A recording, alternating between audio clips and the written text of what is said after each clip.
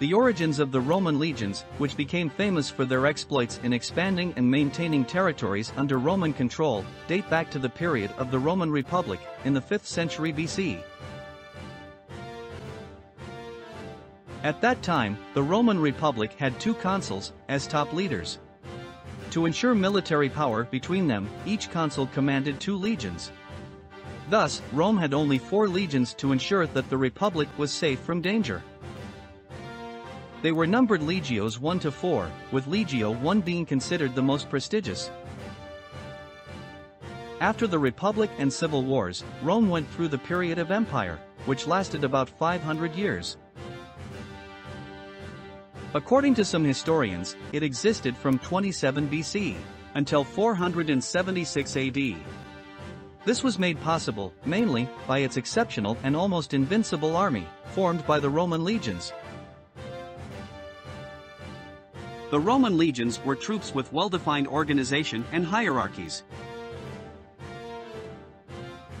The recruitment of legionaries was carried out by the various provinces of the empire. The legions were composed of men aged 16 to 46 years, distributed among the legions by lot. The youngest were included in the velites, while the older ones were assigned to the hastati and principes. The eldest were assigned to the triarii. Each legion had a number, a name, and a zodiac symbol, usually linked to the time of creation of the legion that bore it. The signs were important in Roman culture and had an almost religious treatment, indicating characteristics of those who possessed them, with luck or wisdom. Even in Republican times, the legions adopted the maniple, a type of military standard, bearing images such as wolves, bears, horses, or minotaurs. Consul Marius adopted the eagle as a standardized symbol for all legions. Each legion had its aquila, as it was called by the Romans, which was initially made of silver, and then later made of gold. It was chosen because it had an important mystical significance for the Romans. It symbolized the bird consecrated to Jupiter, maximum god of Roman mythology, and father of Mars, the god of war. The loss of the aquila was a great shame for the legion. However, retrieving an eagle lost to the enemy was a highly celebrated event, increasing the reputation of the general responsible for the feat. During the Republic, each legionnaire had to provide his own uniform, armament, and equipment. With the changes implemented by the consul Gaius Marius, in 104 BC, Rome began to provide uniforms, armament and equipment to conscripts. In the imperial period, the Roman legion consisted mostly of conscripts, but also had volunteers. Civilian life skills were incorporated by the legion. Soon, blacksmiths became armorers, tailors oversaw repairs to uniforms, among other professions. Those who did not have civilian skills to incorporate were assigned to artillery or other areas. However, during battles, everyone was employed in the ranks for combat. Slaves were not accepted in the Roman legions. Marriage was forbidden for legionaries. If the legionary enlisted already married, his marriage was annulled, and he had to wait for his time of service to end before he could officiate the marriage. This was changed in the year 197 AD, when Emperor Septimus Severus amended legislation to allow the marriage of legionaries. The imperial legionnaire's primary weapon was the pilum or javelin. Each legionnaire carried 2 to 3 javelins. The shortest measured 152 centimeters, while the longest measured 213 centimeters. They were made so that, after being thrown, their own weight would bend the tip of the dart when it hit the target. This would prevent the dart from being reused by enemies against the Romans. The legionaries carried a short sword, the gladius, 50 centimeters long, with a double blade and tip to allow thrusts. Spanish steel was preferred to produce gladius, which led to it being called the Spanish sword. The legionaries carried the gladius, in the scabbard, on their right side of the body, while the officers carried it on the left side. The legionnaire also owned a dagger, called pugio. The legionnaire's shield, called scutum, was curved and elongated, convex in shape. It was 121 centimeters long and 75 centimeters wide. Its thickness, at the edge, was the width of a palm. It was made with 2 layers of wood glued together. The outer surface was covered with canvas and then with smooth calfskin, glued in place. The edges of the shield had iron strips, as protection against sword blows and wear. The center of the shield was fixed with an iron or bronze protrusion, to which the handle was attached on the inner side. Thus, the legionnaire could deflect the blows of swords, javelins, and stones. The legion's emblem was painted over its leather surface. The shield was always carried on the left side when in battle. When on the march, the shield was placed in a leather shield to prevent wear and tear from the sun and rain. The artillery and siege weapons of the Roman legions were made up of stone throwers, called ballistas, by cohort, and a metal dart thrower, called scorpio, by century. The longer-range onager catapult was used from 200 BC onwards. The stones thrown by the ballistas and onagers had a weight that varied from 0.9 to 163 kilograms, with a range of up to 365 meters. The legionaries wore a tunic, the color of which is still a matter of discussion among historians. Red, yellow, or white are some options. Over their tunic, the legionaries wore a sleeveless quilted vest. Over the vest, they wore an armored vest. It was this vest that gave the legionnaires heavy infantry status. At the beginning of the 1st century, the lorica segmentata entered service, made up of solid metal segments joined by bronze hinges and held together by leather straps covering the torso and shoulders. On their heads, legionaries wore a conical helmet of bronze or iron. Most had metal flaps that were tied under the chin, as well as a projection for the back, to protect the back of the neck. According to historical research, some type of fabric covering was possibly used under the helmet, to make its use more comfortable. The cruciform reinforcement on the Roman helmet appeared after the defeat of a legion against the Dacians, in the year 86, who used a sword with a curved blade. In the period of the Republic, heavy troops used eagle feathers on their helmets, to appear taller, as in the Hastati troops. The helmet was the only equipment that the legionnaire was allowed to remove to dig trenches or build fortifications.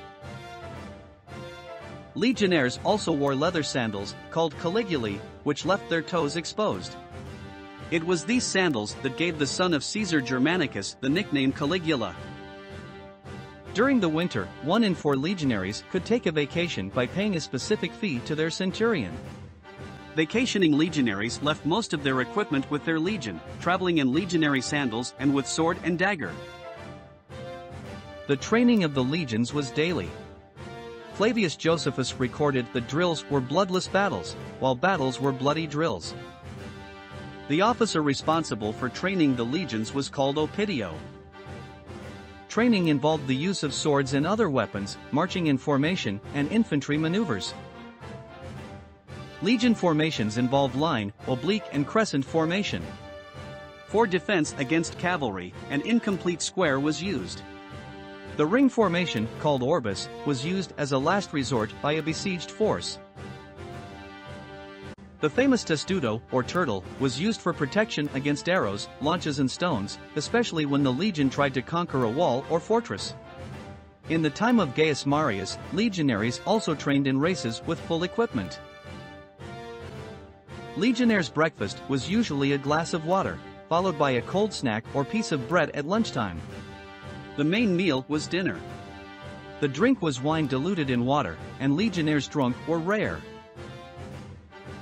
Musicians accompanied the troops to issue orders on marches and battles. They moved unarmed and played a kind of primitive trumpet, made of wood, covered with leather, and curved horn, called liturus. Contrary to what is shown in the films, there is no historical record of musicians playing music during marches.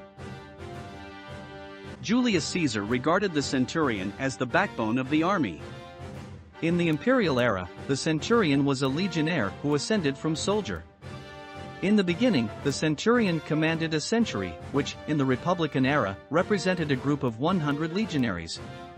It evolved so that they were divided into different degrees, depending on whether the centuries, the maniples, or the cohorts of the legion commanded. Every century had its centurion. His deputy was Optio, responsible for keeping records and training the century. The standard formation for battle had 10 legionnaires in width and 8 in depth, with the space of 3 meters between each legionnaire. At the beginning of the battle, the legionaries threw their javelins and then used their swords. The spacing between them was so that auxiliary troops could retreat past the legionaries. At a given moment, the legionaries were ordered to close ranks, gather shields, and advance against the enemy. In battle, the centurion was the first man on the left side of the century. Tessarius was last on the left in the back row, while Optio remained on the far right, in the rear. He had to keep the century in order and avoid defections. At the time of Augustus, each century consisted of 80 legionnaires, including the centurion, the tessary, and the Optio. They were formed by 10 Cantaburnium, groups of 8 legionaries who were the smallest fractions of the Roman legions. Each Cantaburnium occupied the same tent, cooked together, ate their meals together, fought together, and died together. Each cohort consisted of 6 centuries, totaling 480 legionaries. The cohort had its own centurion. At that time, the legion was composed of 9 cohorts of 480 legionaries each, plus a reinforced legion, the first cohort, with 800 legionaries, with the responsibility of protecting L'Aquila from the legion and its commander. Augustus also added to the legion a cavalry squadron of 128 legionaries. Thus, counting the 59 centurions and other specific officers, the Roman legion totaled 5,248 legionaries. There were also auxiliary troops, formed by foreigners. A Roman legion could receive an equivalent number of auxiliary troops, thus totaling about 10,000 men. There were also legionaries who served with the 2 Roman fleets, in Misenum and in Ravenna, and in other smaller fleets. Forerunners of today's Marines, these legionaries were trained to operate catapults that launched flaming darts from their ships at opposing ships. They were also prepared for hand-to-hand combat, throwing javelins at the crew of enemy ships, usually from turrets built on the deck of the Roman vessel. They were responsible for boarding enemy ships and acted as firefighters in the largest Roman ports, such as Ostia and Misenum. As well as supporting the growth of the Roman Empire, the Roman legions disappeared with the decline of Rome. However, they left priceless legacies in history. Even today, the formations of modern armies follow the idea of formation and hierarchy created by the Romans. If you like this video, don't forget to press the like button, subscribe to the channel, turn on notifications and write your comments. Share with your friends. This is very important for the growth of the channel and to produce more videos about world military history. See you in the next video. Goodbye.